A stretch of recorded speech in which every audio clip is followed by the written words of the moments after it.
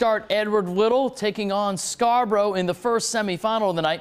We head to the Coliseum. Longtime coach Norm Gagne leading the 7th-seeded Eddies.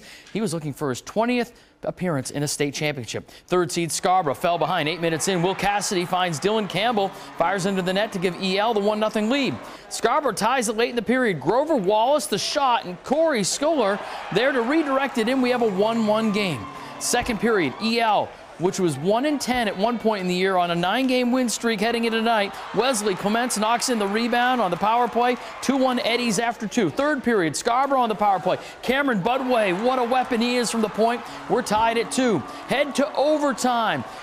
Eddies a chance to win it. A huge scramble in front of the Scarborough net, but Peter O'Brien is there to keep the puck out.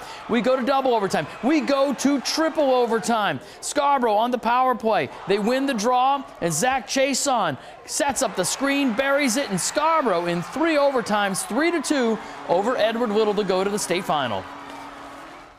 It's always a tough shot being in that pressure and being in that situation, but you know, I really ripped it and I really felt it and I knew it was going to be right, and I ripped it at the right time, right spot, went in, we won the games.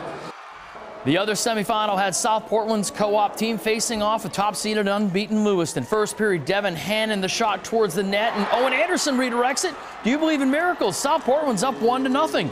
Red Riots almost took a 1-0 lead into the period, but Brock Bergeron scores with less than a second left in the period to tie it at 1 heading into intermission. In the second period, Ryan Parmelo ahead to Curtis Pelletier. The nice move for the goal. Lewiston takes the lead. Later in the period, Blue Devils are short-handed, but Michael Bello finds Logan Tripp. They turn the shorty into a goal. 3-1 Lewiston.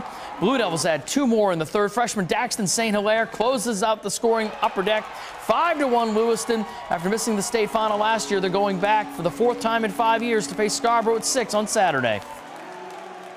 Last year we got it taken from us and we just want it back, and we just like had the urge of it back. So it's more like it's like back at our home, and we kind of like it like that.